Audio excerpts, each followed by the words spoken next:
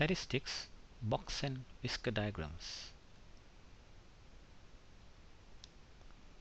Question: the table below shows the time taken in minutes by an office worker to commute to work in 10 consecutive days. It's given here in minutes, 10 numbers. Part A, find the smallest and the largest values of this data set. Part B, find the median of this data set. Part C, find the lower quartile of this data set. Part D, find the upper quartile of this data set. Finally, part E, draw a box and whisker diagram for this data set. Let's begin.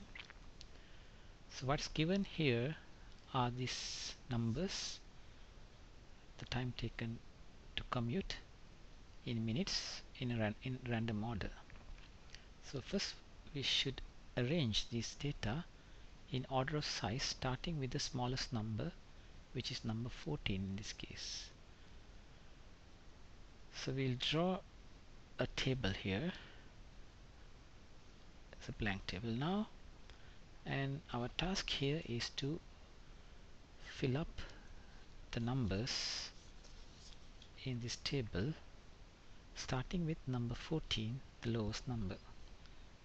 So lowest number is 14 here, and next number is 50, and next one is 16,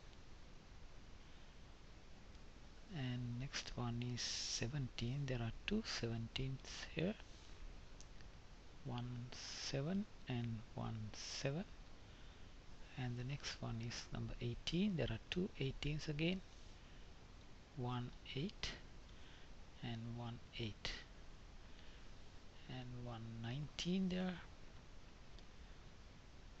and 1 20 there, and lastly the largest number, number 21 there. So we already found one answer. The lowest number, the smallest number, was number 14, and now we found the largest number is 21. So therefore our next answer is, what is the largest value, is number 21, basically 21 minutes precisely, because this is in minutes, and this is actually the smallest number is actually 14 minutes, the commute time for commute. And then next target is to find the position of the median. So what is the position of the median? Basically we need to find out the middle of these numbers. There are 10 numbers. If you have n numbers, normally what you do is half of n plus 1th position is the median value. Position will give us the median. So for this case, the position of the median is half time n is 10. There are 10 numbers plus 1 means that 5.5 position. So basically it's in between 17 and 18. Here the median should be here. So that means the median in this case is equal to the average of 17 plus 17 and 18, average of 17 and 18, because it is in between 17 and 18. So that will give us the answer to the median, 17 and a half. That is the median value of this data set. Okay, next we look at, we'll take the data that we have arranged already, so it's the lowest to the highest, and now we need to find out the lower quartile. So what we have to do is, we now look at the data to the left of the median. So median was here, and then we need to find out the data to the left of the median. There are 5 numbers there, so the position of the lower quartile, position of the lower quartile is equal to half time. There are 5 numbers onto the left, 1 2 3 4 5. 5 plus 1, which is equal to 3. And the third number is the lower quartile of this data sequence. It means lower quartile is 16. Similarly, we need to look at the numbers right to the median. There are 5 numbers.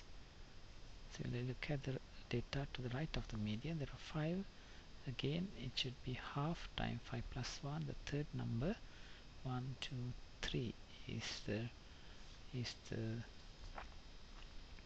number 19 is the upper quartile. So upper quartile is 19.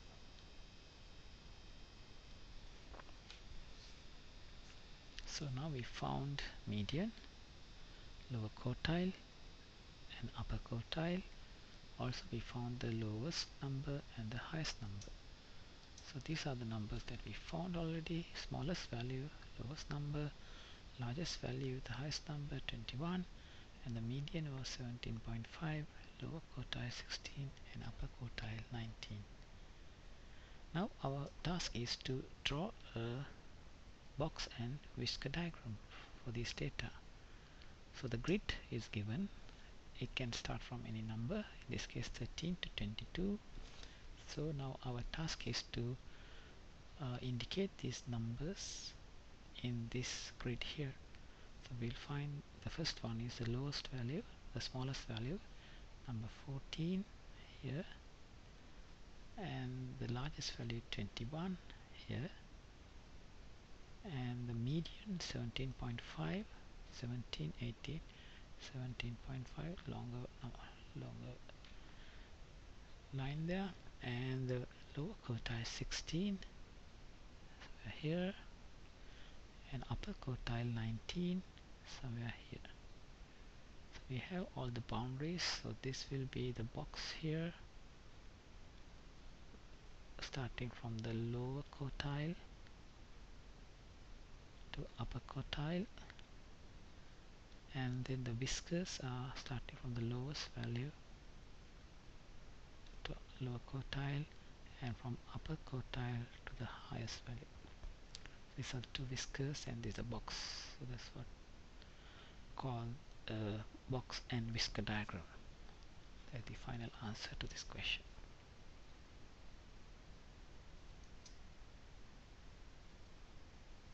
Box and whisker diagrams.